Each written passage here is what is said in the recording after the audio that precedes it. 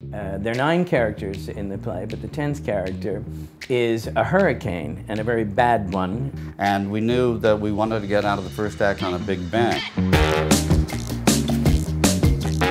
So I don't know if anybody out there has ever been in a hurricane, but you know, it's loud.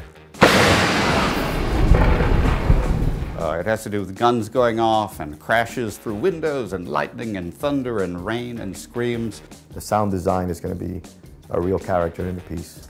My immediate thought was how I was going to sort of create this world of the storm on stage. And we needed something that over the course of the 90-minute play could grow and crest and then die down. I risked my neck, my boat, and my shipment, and you won't come out because of a lousy storm?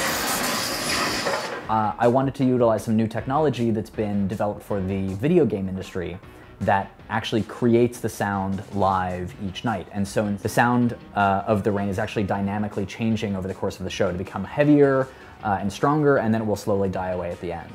We're doing a couple of really interesting things with the projections for the show. All of the storm content is 100% original. Caitlin actually set it up in a 3D program called Cinema 4D. So I took the ceiling piece that John Lee designed and I created it in 3D and I put it at the correct angle that it is in the set. And then I used this plug-in for Cinema 4D called X Particles to generate physically accurate rain. And she's created all these steps of the storm.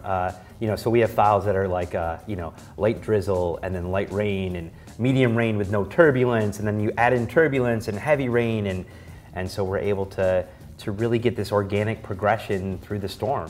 This pool over here is the pool that fuels all the water in the show, the whole hurricane, and it's currently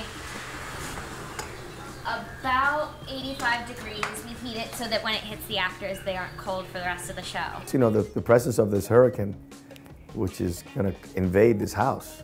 More than usual, repertoire of special effects will be brought to bear to pull this phenomenon off.